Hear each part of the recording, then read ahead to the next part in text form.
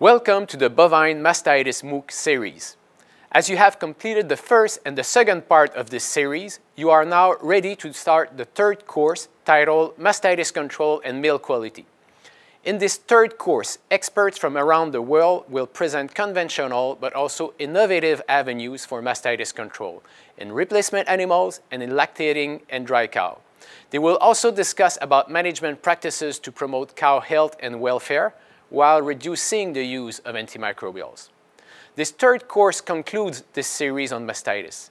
Our goal was that knowledge from international experts will be accessible to a new generation of scientists, professionals, and teachers who will take over to further advance udder health. Welcome to this last section on mastitis control and milk quality.